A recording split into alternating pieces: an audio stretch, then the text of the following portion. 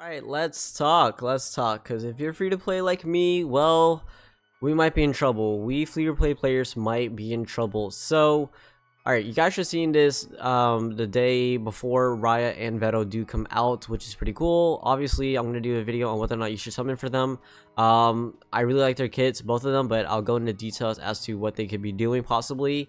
So yeah, be on the lookout. But pretty much today I want to talk about the units, or in particular this past month. Okay, this past month is kind of been crazy when it comes to the release of like characters.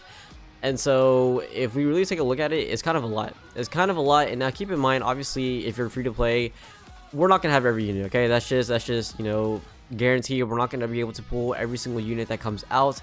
It is what it is. It's very unfortunate. So we kind of have to be careful as to what units we want to choose for, what units I think are going to be most beneficial towards our account.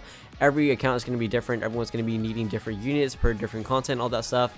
So you know, we really have to be, like I said, very careful as to what units we summon for, because you know, we can't pull out the wallet, obviously, right?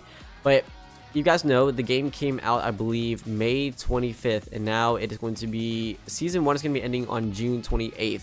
So on the 29th, that is when we're going to be getting season 2, which we're going to be getting the second batch of season 1 characters, and then that is officially going to start season 2. Now, I have kind of tallied up every single unit that we've gotten for a banner wise this month, and it is coming out to be around 6 to like 8 units, I believe. So if we take a look at it, right, we had the season 1 units, which are obviously Mimosa, Asta, and Yami. So that's 3 right here. And then we got Leet, and then we got Fauna, which is another 2. So that's 7, or not 7, that's 5 units so far. And then now we have Raya and Veto. You could also argue and count Ugolion and Red Yami, which if that's the case, that's 2, 3, that's 5, 7, 9 units in one season, aka 1 month. That is insane.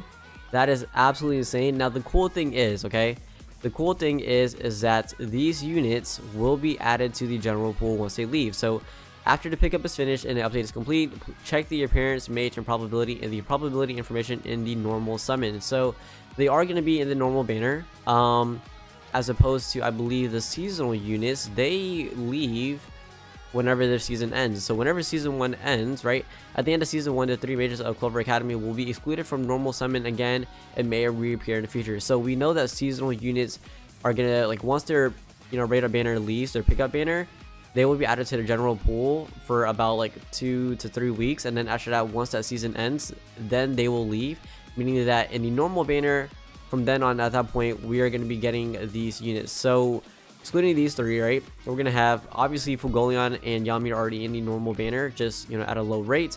Leet and Fauna are then going to be added to the normal banner once their banner ends, and then after the banners for Raya and Veto leave, these 2 will be added to the general pool. So I know it's kind of a lot to take in. So 9 units, dude, that's a lot. I'm not gonna lie, that is a decent amount, especially for free to play. The cool thing is that, right, the game is, I would say, pretty generous when it comes to the amount of currency that we can get from PvP, tickets, you know, summon crystals, your weeklies, your dailies.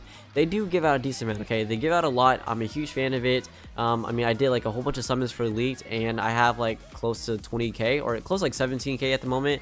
But whenever, you know, Raya and Veto do come out, I should probably have a decent amount more. So I'm pretty happy about that. But 9 units per 1 season, I feel like, is a lot. And keep in mind, right, they could do something to where they rinse and repeat. And also, I completely forgot about it, but if we also want to include Charlotte Stevo banner as well, that's 10 summon banners that we've gotten for this 1 month. That is insane. That is absolutely insane. And keep in mind, when you're not summoning, you're not just summoning for a character by itself, you're also summoning for a character and their skill card as well. So it's just like, that's a lot of summons. If we want to count the skill cards as well, that is what, so that's like what, 9 units, that's, and every unit has a skill card. That's 18 things that we potentially have to summon for in 1 month. And then if you want to include Charlotte and her skill card, that's 20 things that we have to summon for. So I mean, but obviously if you're free to play and you're watching this, then most likely your goal isn't to necessarily get the skill card, it's to really get the unit. And then we kind of have to work around what's a suitable skill card that we can use for that unit. So I'm not going to really count skill cards, but if you do want to get technical with it, then yeah, we're summoning for like 20 things per month, which is insane. And obviously we're not going to be able to get every single one of them. So we kind of have to be very careful. So if, okay, so this is kind of like a small should you summon for these guys, but not really. I'll do like a whole detailed one, but just be careful, okay? We don't know what season 2 is gonna entail. I think it's entail. We don't know what season 2 is gonna have. Pretty much is what I'm saying. We do know that summer units are apparently gonna be coming, so that's pretty cool. But we don't know what units we're gonna be getting in particular. Now, season 2, I believe the next content or the next chapters, I think, because these characters are all, you know, going in line with the chapter release. So we just gotten these 3, which were introduced in this recent chapter, chapter 4.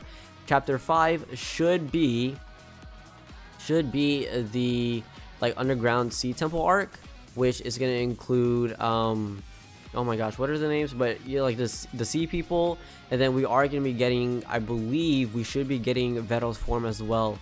So it's going to be a lot, man. It's going to be a lot. We obviously don't know what these season 2 units are doing, but just keep in mind, if you really want to be free to play and you want to summon as much as possible, summon for the units that you think are going to be beneficial towards your account. Obviously that's a no-brainer, but still, I mean, I'm trying to put things into context for y'all so y'all know.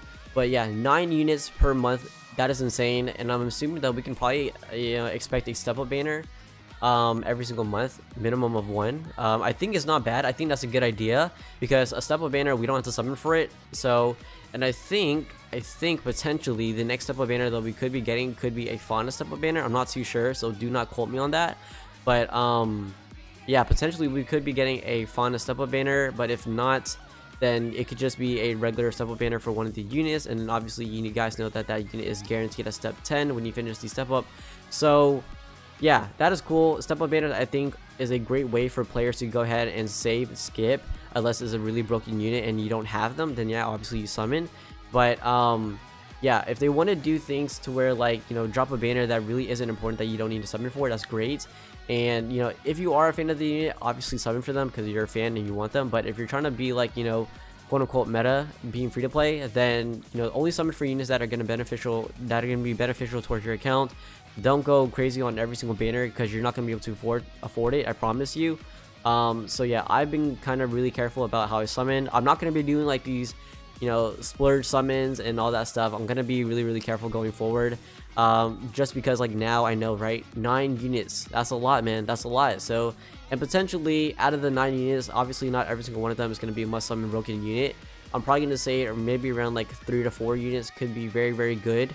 But yeah, we just kind of have to be careful, right, you guys? So yeah, that is that. I just wanted to put things into context for y'all, so just in case you guys aren't aware of it and you guys think that this month flew by and, you know, wasn't anything too crazy, it absolutely was.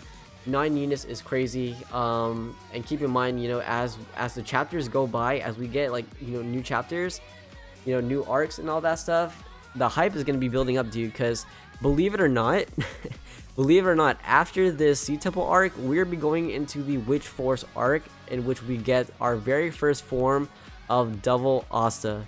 So that is crazy. So yeah, the hype is just going to be constantly building up. We're going to be getting, you know, new character forms, new units, all that stuff. It is going to be getting a lot more hype going forward. So I really suggest y'all be careful with your summons. Only summon for the meta units or units that you're a fan of. And, you know, don't do the thing to where, like, oh yeah, let me be lucky, let me throw in a few summons, because those summons add up, man. They really do. So just be careful, you guys. And keep in mind one last thing. With these rate up banners, I don't think we are getting gold coins to when we can then exchange for you know, summon tickets and, you know, other stuff. I think it's only on the seasonal banners we get that. So also you have to keep in mind, okay? Be careful. But yeah, so this right here. So at the end, each remaining bonus gauge is exchanged for 1 bonus coin. I don't think we get that for radar banners, which is, you know, these two, and then these 2 coming out tomorrow. So it seems like it's only going to apply towards the seasonal banner, which is good. But yeah, it sucks. It really does suck. I'm not the biggest fan of that. I feel like they should have made it to where this is a thing as well, but I guess it's not. So let me know, what are y'all thoughts on it? So do you think it's a good thing, bad thing? 9 units, if you want to get technical, is 10 units. Do you think it's too much, too little, just enough? In my opinion, I do think it is a little bit too much. But yeah, I mean, what are we gonna do about it, you know? So hopefully they hear us and kind of make adjustments accordingly. But who knows? Okay, they could not necessarily release 9 units per month, maybe they're just doing that in accordance to the characters that we see per that chapter, you know. So they could do that, but I don't think they are, because you know they could easily throw out, oh yeah, this unit has a new form, bam, we're gonna release a new version of that character. So you know they could easily do that. So that's what I'm expecting them to do as well. So I'm not surprised, but yeah, let me know y'all's thoughts, and I'm curious to see what y'all have to say. So comment, and then yeah, I will be going live on Wednesday for the new units and stuff like that, so it'll be cool. We're gonna have a good time and all that stuff, but I will see you on this one. Peace.